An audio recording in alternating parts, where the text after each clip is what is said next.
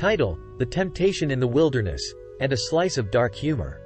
I was just your average college student, working a part-time job as a pizza delivery guy to make ends meet.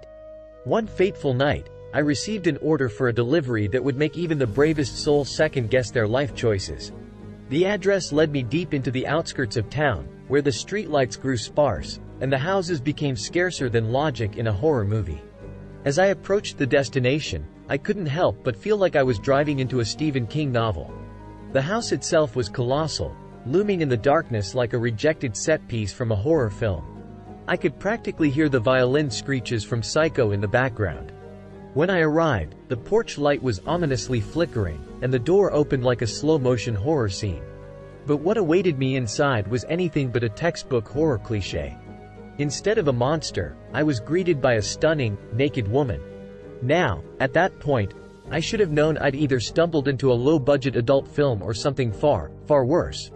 With a smile that could have won Miss Universe and a voice as sultry as a late-night jazz station, she gestured for me to enter.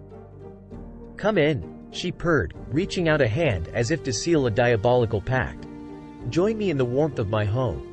Part of me considered it, because who wouldn't? But my survival instincts kicked in. You see, my idea of getting lucky doesn't involve becoming the punchline of some twisted cosmic joke. So, I stammered out an excuse, turned tail, and ran faster than a cat on a cucumber.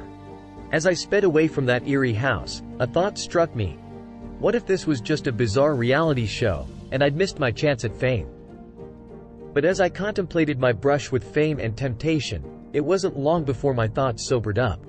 The next morning, I sat down with my coffee and the morning news, only to discover that the house I'd visited had claimed yet another victim. The headlines were chilling, but I couldn't help but mutter to myself, well, I guess I'm not the only one who can't resist free pizza. At least my decision to dodge temptation won't make the front page.